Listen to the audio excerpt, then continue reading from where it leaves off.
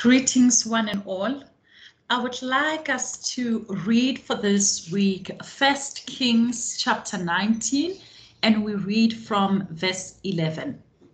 The Lord said, "Go out and stand on the mountain in the presence of the Lord, for the Lord is about to pass by."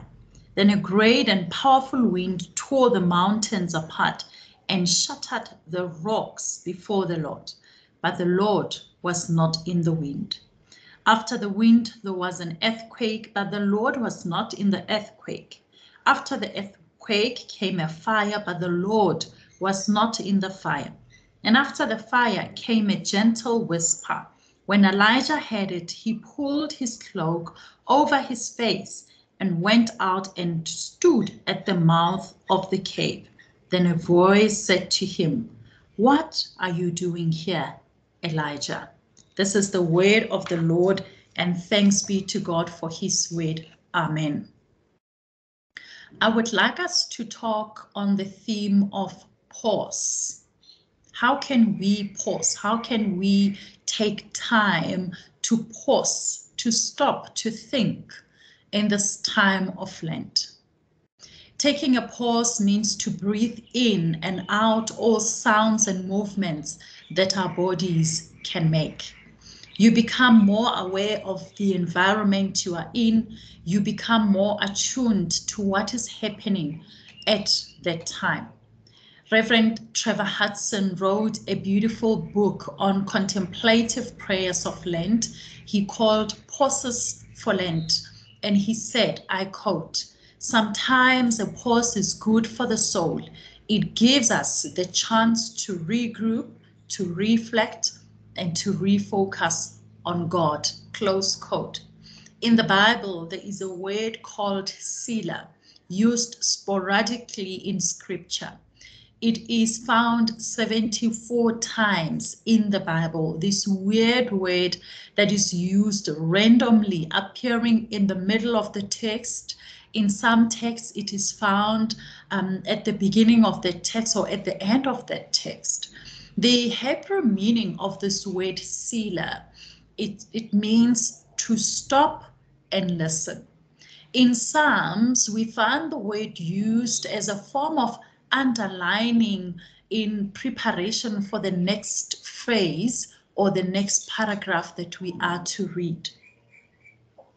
So we have read a snippet of a great story of Prophet Elijah.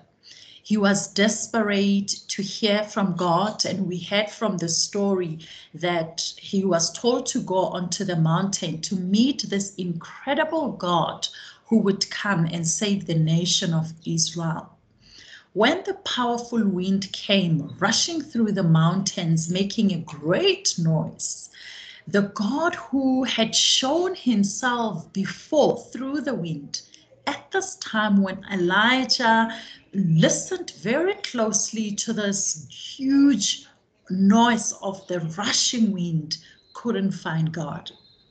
And after the wind came the earthquake, and this is the God who created the universe. So this is God who moves with the things that are in the world, and therefore with the sound of the earthquake erupting, Elijah went and listened to hear if God was in the earthquake, and there was not God. Then came the fire, and in the scripture we are told that God has showed himself through the fire before, but when Prophet Elijah went, God was not in the fire at this time. But God came through a gentle whisper that Prophet Elijah could clearly hear. Prophet Elijah could hear the sound of God coming through the gentle whisper. Sometimes we need to go completely silent, to take a pause, to stop and to listen to the word of God who can speak to us. When we pause and when we intentionally go silent, yes, our bodies relax, our minds become at ease, and our souls are moved. But more importantly, we can meet with God. So I encourage us for this time of Lent that we use it to personally take a pause, personally take time to stop, to think, to reflect, to speak with God, to listen with God. That we can have a moment to tell God all our dreams and all our worries, that we can talk to God about our fears and our achievements, that we can talk to God about our strengths and our weaknesses, to take a pause, to stop and to listen. Sometimes it is in the power of silence that we can receive a gift of doing nothing, a gift of no talk, no engagement, no thinking, but a gift of just being yourself in the presence of God, breathing in the Spirit of God and breathing out all the bad spirits that we carry with our bodies. May God bless you as you receive this word, and may our hearts be blessed as we take this word in and we take it forward. Let us pray. Almighty God, we give you thanks, praise, and honor for your name. We thank you for speaking to us today through this powerful message.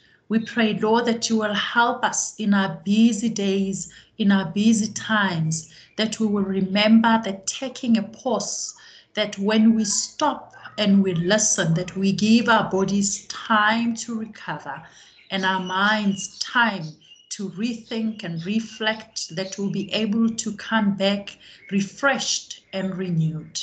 We pray for your special blessing upon us all as we pray in the mighty name of Jesus. Amen.